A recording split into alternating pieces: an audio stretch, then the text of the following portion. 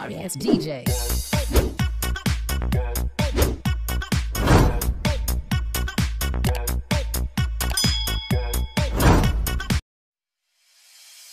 Good morning, everyone. I am Teacher Connie and I will be your teacher in Science 5. Before we start our lesson, I want you to prepare the following. Today, I will discuss about inferring the conditions necessary to make a bulb light up. Look at the picture. Then answer the questions. Look around your house. How many appliances do you have? How many are currently plugged into your wall outlets? Most households have several devices that make use of electricity. The number of appliances that you have at home shows how important electricity is in our everyday lives. How does electricity flow to your appliances? Two conditions must be met in order for electricity to flow. First, there must be a source of electricity. Second, there must be a complete path for the electricity to flow through. Study each picture. How do they differ from each other? Is there a gap on wire? Or is there a complete path on connection of the bulb? The picture shows an electrical circuit. An electrical circuit has four parts: a source, light bulb, wires, and switch. Let's read and learn. Circuit is composed of a source of electrons, the load, the wire, and a switch.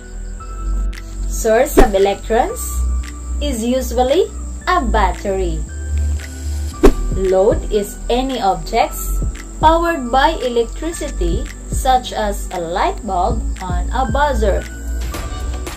Wires connect one component of the circuit to another so that electric current flows. Wires must be good conductors of electricity. They should be made of materials that will allow electric current to flow through it. Switch conducts the flow of current in a circuit. The circuit should be closed for electric current to flow in the circuit. What do you mean by closed circuit? Closed circuit makes the bulb light up because the path of electricity is complete, allowing electricity to flow through it.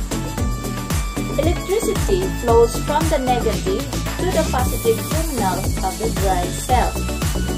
What happens to the bulb after you connect the light switch to the wire? Very good. The bulb light up when the switch was connected to the wire. When the switch was connected to the wire, the circuit was closed, and so the electricity flows through the circuit. And what do you mean by open circuit? In an open circuit, electricity does not flow in this kind of circuit because there is a gap or no complete path from one end of the circuit to the other end. What happened to the bulb after you detach the switch to the wire? Yes, the bulb was switched off from the wire. The circuit was open, and so the electricity cannot flow through the circuit. The switches that you see around our homes are electrical components that can make the circuits of the lights in our homes open or closed. So, to turn on the lights, you have to close the circuit by pushing the switch off. Other than switches, other causes of gaps or breaks in an open circuit include drained, rusty, or mispositioned batteries wherein similar ends are connected, busted bulb, and misplaced bulb. How will you differentiate open from closed circuit? Great! An open circuit is a circuit that does not allow the electricity to flow from one end to the other end because of a gap within the path of the electricity, while a closed circuit is a circuit that allows electricity to freely move from one end of the circuit to the other end. For activity 1, determine whether the light bulb or bulbs will light or will not light based on the circuit. Write it on the blank below each picture.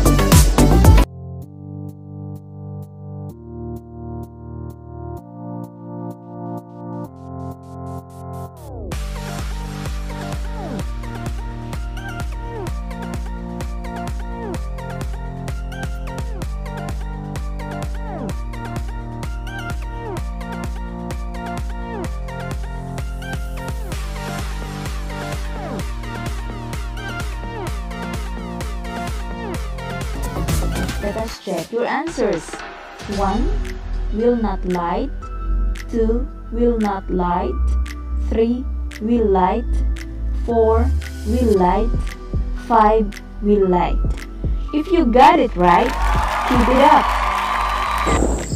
For activity 2, complete the following sentences by choosing the correct word from the box as shown below.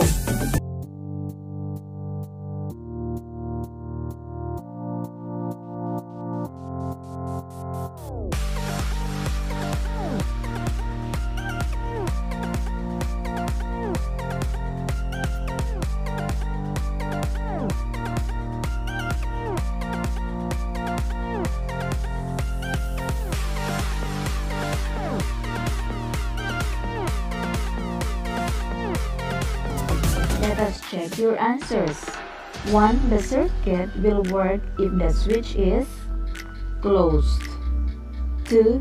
The circuit is open when the switch is off. 3. They are wires that do not allow the current to flow. 4. Changing the type of load with the same power supply does not affect the circuit. 5. A circuit does not work if it is open. If you got it right, high five, day 5. For activity 3, match the concept in column B with its description in column A. Draw a line from column A to column B.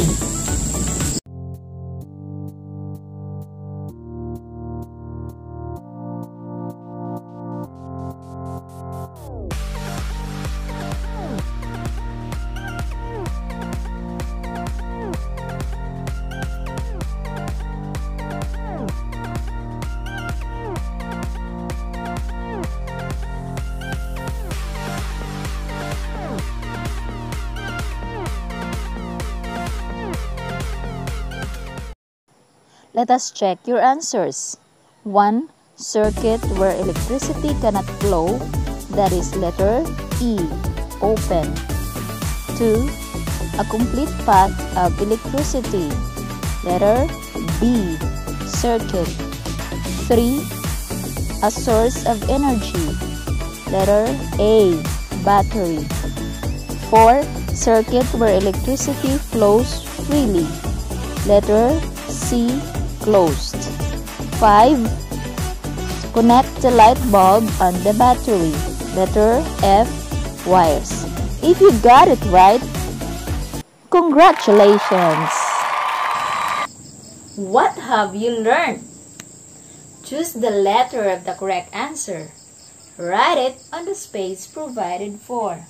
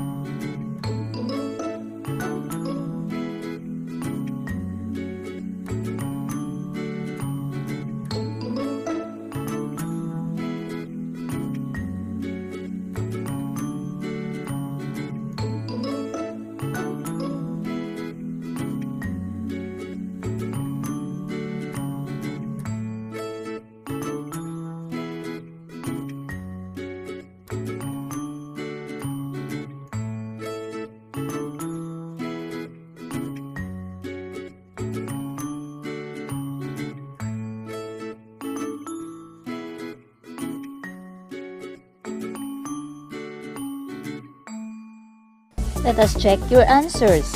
1 letter B, 2 letter D, 3 D, 4 B, 5 A, 6 D, 7 C, 8 B, 9 C, 10 D. If you got it right, good job!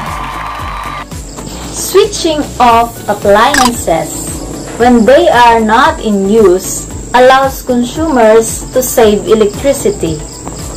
By not switching off your appliances when not in use, your electric bill can double up without noticing it.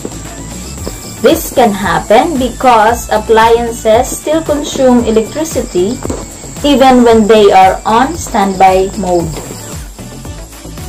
I hope that you will always remember the things that you have learned today, because learning is fun. Thank you for watching and listening. Bye!